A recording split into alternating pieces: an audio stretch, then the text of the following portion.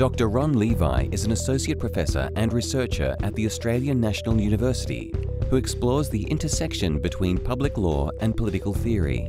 Specialising in deliberative democratic theory, Dr. Levy has won several academic awards and published numerous works on law and political theory in 5 countries.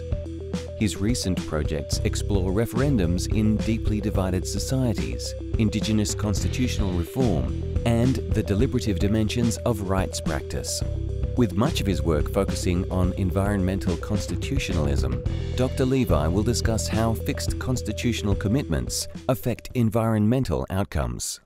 Thanks very much for the introduction, and good to be with you all. Now, I'm going to speak about fixed constitutional commitments and climate change in particular, but I'm going to start with some definitions and a bit of background. So what does all this mean? A fixed constitutional commitment is an entrenched and enforceable constitutional objective, something that might, for example, say we need to cut our carbon emissions by X amount by a given year. And this is actually something quite unusual in constitutional law, but it's something that might actually become increasingly common. So in 2021, the Australian state of Victoria constitutionally entrenched a ban on fracking or hydraulic fracturing, the kind of destructive search for coal seam gas underground. And when it did that, a handful of jurisdictions around the world in adopting what I call fixed constitutional commitments on the environment specifically. Now, a fixed constitutional commitment protects the environment to a specific amount, a specific quantum. So, for example, in Bhutan and Kenya and New York State, there are forest cover minimums. So Bhutan requires forests over 60% of the country at least. And that really differs quite a bit from other environmental constitutional laws. Now, environmental constitutional laws are very common. Since Portugal in the 1970s entrenched a set of environmental protections, about 100 other constitutions have followed suit. Now, that has not been enough.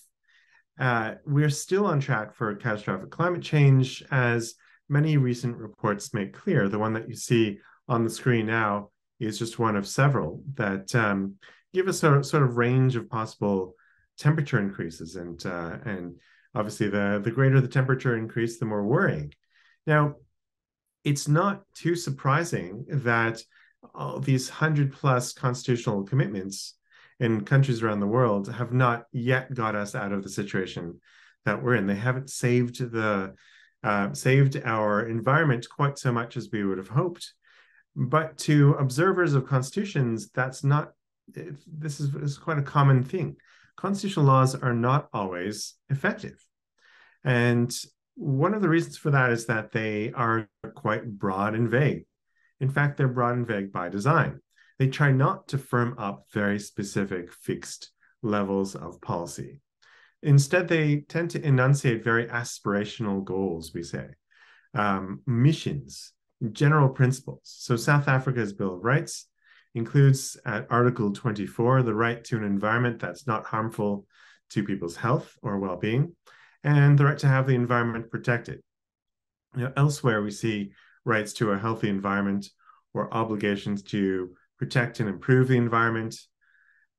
In international law, in domestic legislation, and in constitutional provisions, this level of vagueness is quite common.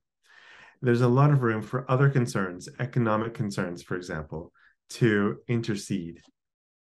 Why do constitutional entrenched provisions, when I say entrenched, I mean they're difficult to repeal. So they're very difficult to change. Why are they so vague? Why so broad? Well, it's a strategy that tends to leave democracy with a lot of room to breathe. So the people, through their representatives especially, are meant to fill in the details within the Constitution. So in the paper that I've based this talk on, I call this a form of proceduralism. So what we have is not specific substance in the Constitution, but a procedure, a democratic procedure for figuring things out in the future. It's prospective. It's looking to the future. We're not looking to lock up a set of policies in the past, but we're looking to begin a policy conversation under the broad terms of the Constitution. Now, the problem with that, though, is that we're in a big rush. We need to finish that conversation and move on to action at some point. If you have too much of this proceduralism, it might keep us mired at square one on complex matters. So with the climate, for instance, we need consistent policy, and we need it to be sustained over many changes of government over time. We can't be constantly reassessing our commitments or wondering whether we should commit at all. We need to do so quickly in order to move forward. Now, imagine, for instance, that you had a fixed constitutional commitment on climate change in a national constitution, net zero carbon by the year 2040, let's say. Now, maybe you could also enforce that in the courts, and I can talk about some of the specifics of how that could happen. In the paper, I consider some objections to this. Why shouldn't we do this? Because in order to make a good argument for it, we also have to understand why we wouldn't want to do it. Now, in Victoria, where they had the anti-fracking entrenchment, one of the opposition MPs, members of parliament, said that it was undemocratic, and maybe has a point. Again, constitutions tend to have vagueness to leave room for democracies to breathe. So maybe a fixed constitutional commitment undermines that prospective, proceduralist constitutional model. And maybe it undermines democracy too much. But in the paper, I offer some replies to this so-called objection from democracy. Now, the first one I don't really agree with, but some people might say, well, look, we're in an existential emergency. We have to justify drastic measures, even if it means rolling back democracy to some extent. Because as it's sometimes said, being comes before well-being. You know, it's all well and good to have these democratic procedures and a vague constitution and so on, but what if that leads us to our destruction? Now, the problems with that are, well, it's quite dangerous. When do we roll back democracy? Should we do that? And if we do it, don't we lose what is fundamental to us in a democratic society? Isn't it dangerous? Now, the other arguments, though, so that first argument was that fixed constitutional commitments are justified by existential emergencies, even if they impede democracy. But the other arguments are that, in fact, they don't impede democracy.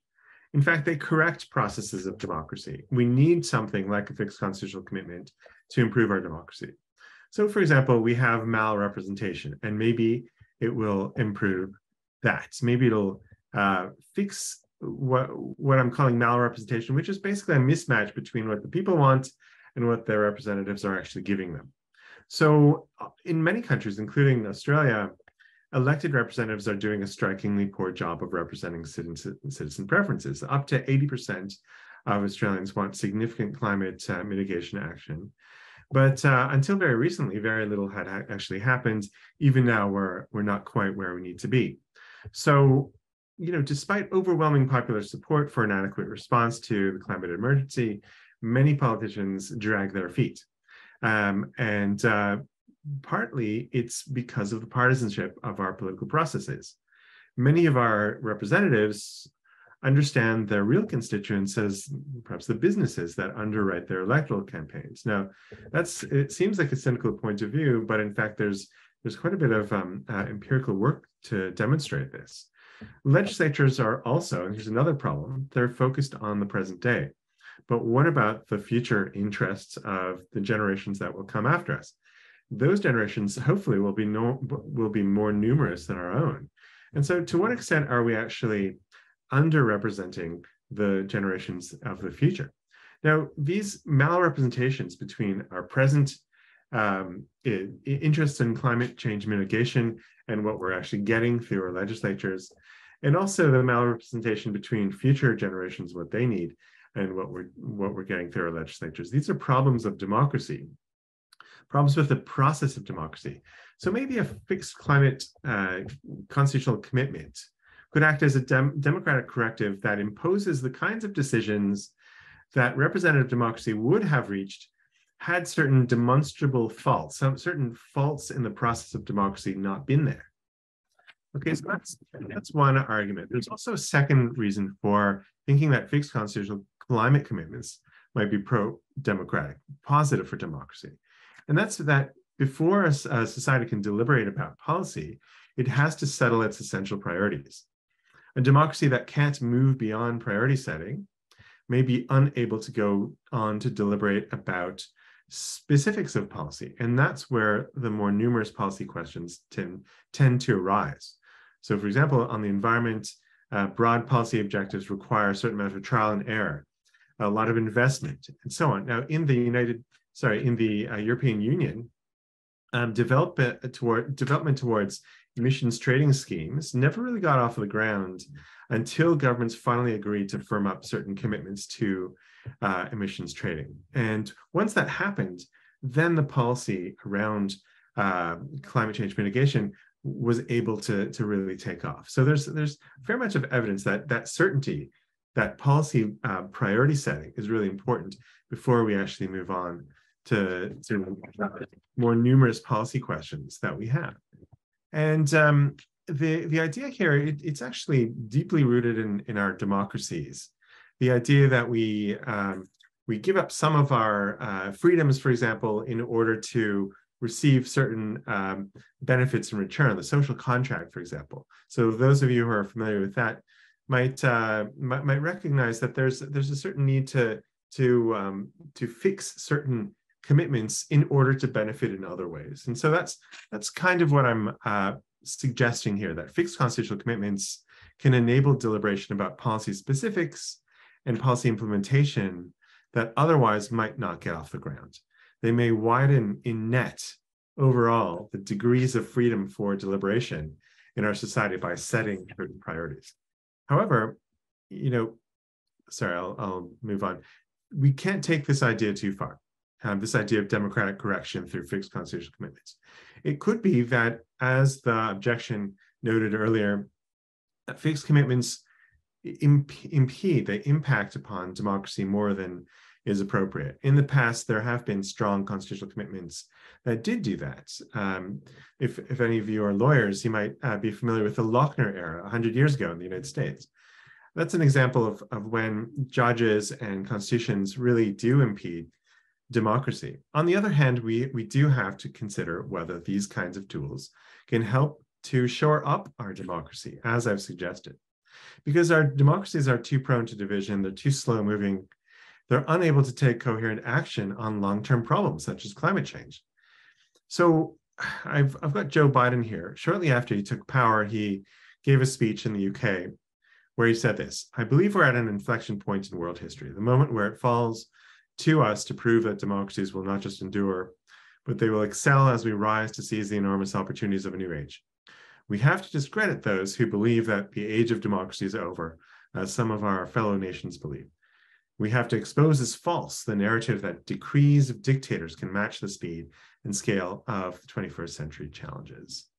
So in essence, he's saying we have to address the challenges that democracies are facing: division, misinformation, disinformation, and so on. The problem with things like climate is that they're so complex that it's easy, relatively, to exploit weaknesses of the democracy and to engage in disinformation, for example. And so we need new tools to avoid these policymaking quagmires that have kept us in our democratic systems from really beginning to address the chronic emergency of climate, for example, adequately. The best solutions will not be ones that are authoritarian, but ones that preserve and actually shore up and make democracy actually thrive more than it has been able to do in the past. Now, that's all I wanted to say. If you're interested in this topic, then you can find the full work on this. It's actually free and you can freely access it at the Melbourne University Law Review. So thank you very much.